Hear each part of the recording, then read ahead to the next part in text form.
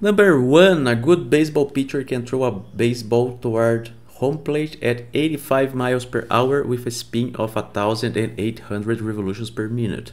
How many revolutions does the baseball make on its way to home plate? For simplicity, assume that the 60 feet path is a straight line. Okay, so there is a ball over here, which some initial velocity, let's just call it v, which is equal to 85 miles per hour. So 85 miles per hour. So that's the initial speed of the ball. And we have a target here, which is the home plate. So the distance between the ball and the home plate is equal to 60 feet. And we also know that the ball is spinning. So the ball is spinning and its angular velocity is equal to 1,800 revolutions per minute. So this is the information that we have. So the ball goes from this position to this position over here, and it is spinning while it's doing its movement. So all we want to know is how many revolutions does the baseball make on its way from this point to this point over here. Okay, so the first thing that we have to do is to use the same unit. Let's say, for example, here we have minutes, right? And here we have hours. So we need to make some conversions to use minutes or hours or seconds, doesn't matter, but you have to use the same units. So I'm going to use minutes. And as for distance, we have miles here and feet here, right? So we have to use the same unit. I'm going to use feet. Okay, so that's what I choose to use, but you could have chosen like meters and seconds, it doesn't matter. The process will be the same, just a little bit more calculations. Okay, so let's convert this velocity into feet per minute.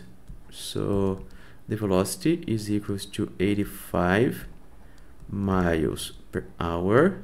However, 1 mile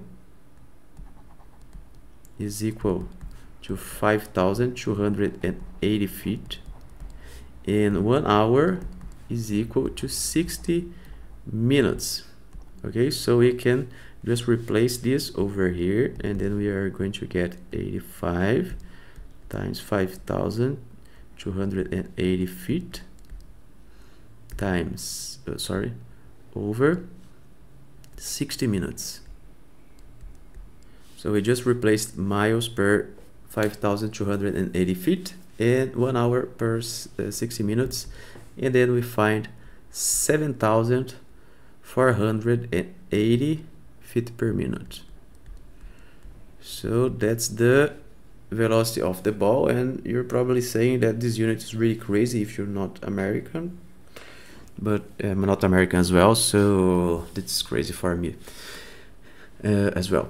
So that's the velocity of the ball, and we also have to convert, let's see what else. No, that's pretty much it, right? That's all we have here. So the equation that we're going to use to find the number of revolutions, it's this one over here. The angular position is equal to the angular velocity times the time it took to do the movement. So we want to know this value over here. We know this value and we don't know t. So we have to find t. Let's remember that v equals delta x over delta t. And in this case, delta x is equal to 60 feet. So this is going to be 60. Sorry. We have to isolate t first. So delta t is equal to delta x over v. So delta x is equal to 60 feet, and v is equal to this value over here, 7,480 feet per minute. It is important for you to write the units here so you don't get lost. So you can see that you can cross out this over here, and as I answer, you will have 0.00802 minutes. So you don't get lost with the units if you keep writing them. Okay, so that's t. So now we can just apply this equation over here. So actually this is delta t. So delta t is going to be not delta t, delta theta. So delta theta is equal to the angular velocity, which is equal to 1,800 revolutions per minute, and we have 0.00802 minutes. And as you can see, we can cross out minutes and we only have revolutions, so the answer will be in revolutions already.